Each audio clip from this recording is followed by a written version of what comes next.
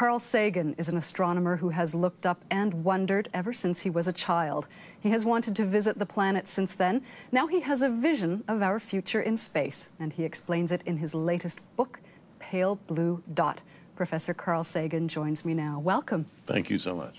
There are a number of ways of looking at this pale blue dot of ours. Some people would see it and be struck by the immensity of the universe. Others would see it and be struck by some sort of terrible insignificance of this planet we inhabit. What do you see when you look at the pale blue dot? Well, it is true that some people are disappointed that the Earth has such a comparatively insignificant role in the universe. But my view is, first of all, it's not our job to impose our wishes or fears on the universe. Our job is to understand what the universe is really like. There is something very humbling about that picture we've just seen, though, isn't there? I mean, does it strike you that way? Certainly. I mean, here we are like mites on a plum. And the plum is this little planet, and it goes around an insignificant local star, the sun. And that star is on the obscure outskirts of an ordinary galaxy, the Milky Way, which contains 400 billion other stars. And this galaxy is just one of something like 100 billion other galaxies that make up the universe. And it is now beginning to look, this universe is one of an enormous number, maybe even an infinite number, of other closed-off universes. So the idea that we are central, that we are the reason there is a universe, is pathetic. We have to simply come to grips with the real universe that we really live in. And if some of our myth and some of our religion is inconsistent with it, it's time to change the myth and the religion. You call them the great demotions, all of these thoughts which we have so cherished. Well, guess what? The universe doesn't revolve around the Earth, and guess what? The Earth isn't the only world out there. Are we still clinging to any conceits such as those which led to the great demotions over the past few centuries? Well, you would think we should be over it, but we still are battling, at least in the United States, the conceit that humans are separate from the rest of nature, that an unbridgeable gap separates humans from the other plants and animals, that we are the particular beneficiaries of the concern of the creator of the universe more than any of the 10 million other species of plants and animals on the Earth, when in fact all of our vaunted uniqueness turns out to be shared with other animals, especially with chimpanzees, our closest relatives, with whom we share 99.6% of our hereditary material. Another area in which the demotion is being fought is the idea that there are no other planets beyond those in our own solar system. But in the last 15 years, the most marvelous set of findings has occurred, in which it now appears that planets are an ordinary, probably inevitable accompaniment of star formation, and that almost every young star like the sun, in the early stages of formation, is surrounded by this flat disk of gas and dust out of which the planets were formed. And we now have the first bona fide real planetary system around a very unlikely object, a particular pulsar called 1257 plus 12. And the technology is just about to reach out and find whatever planetary systems there are nearby. And the third one is the idea that even if there are an enormous number of planets, only ours has life and intelligence. And there, the story is open. We send spacecraft to other planets, like Mars, to see if there are any simple forms of life.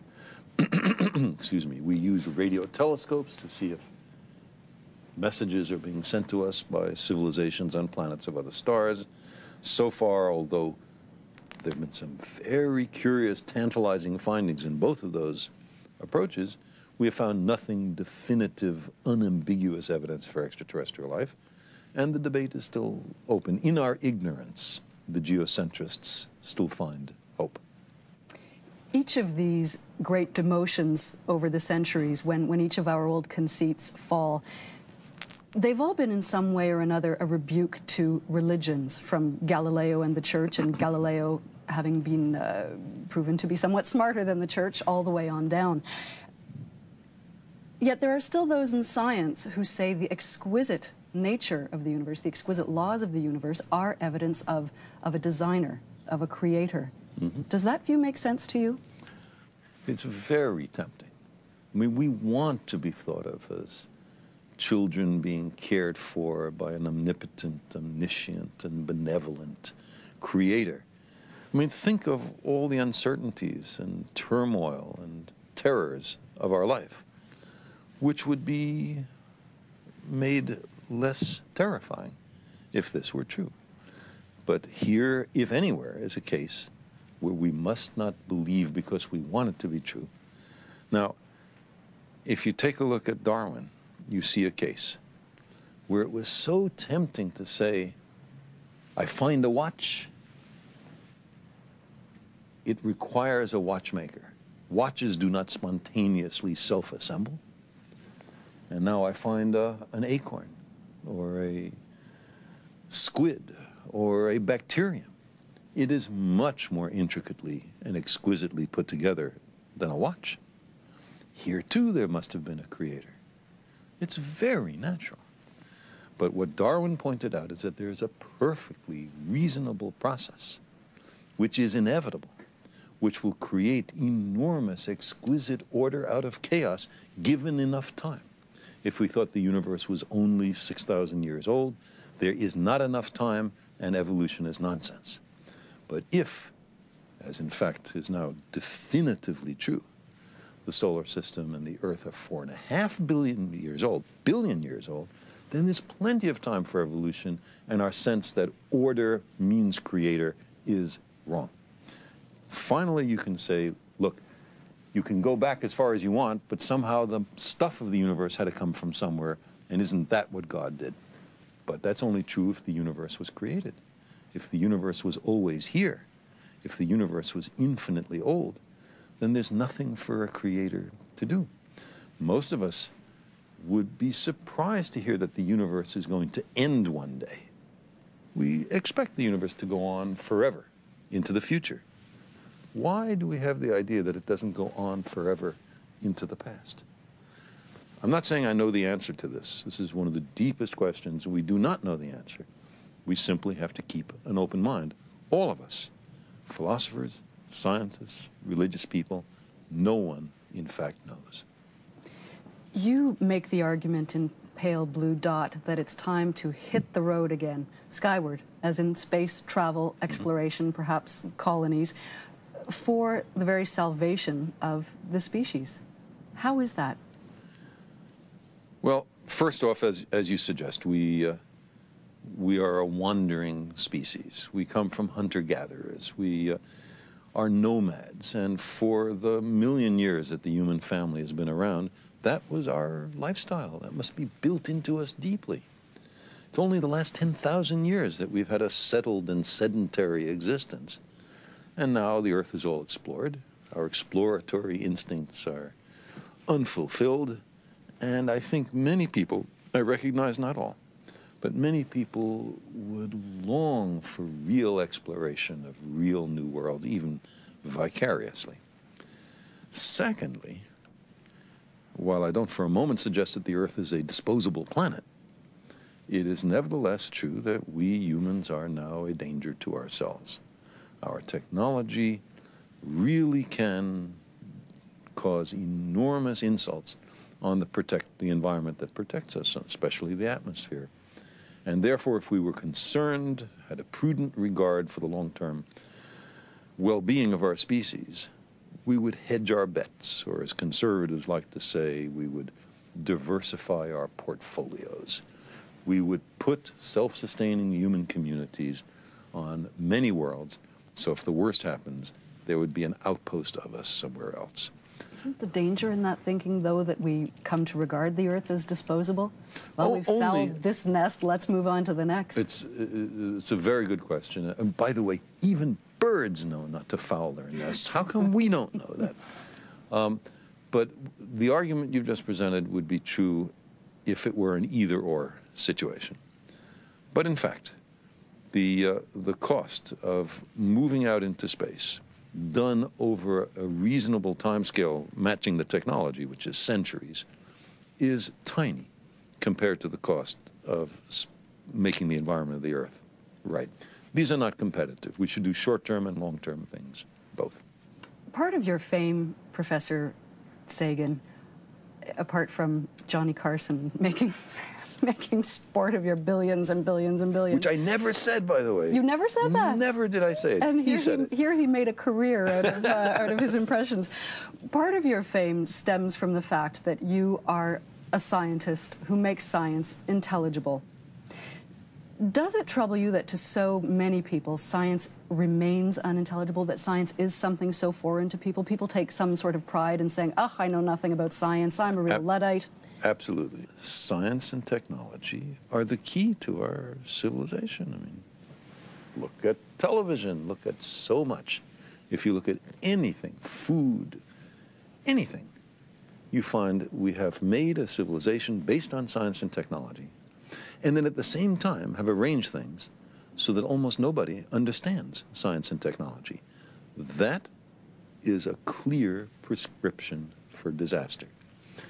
We might get away with it for a while, but sooner or later, this combustible mixture of ignorance and power is going to blow up in our faces.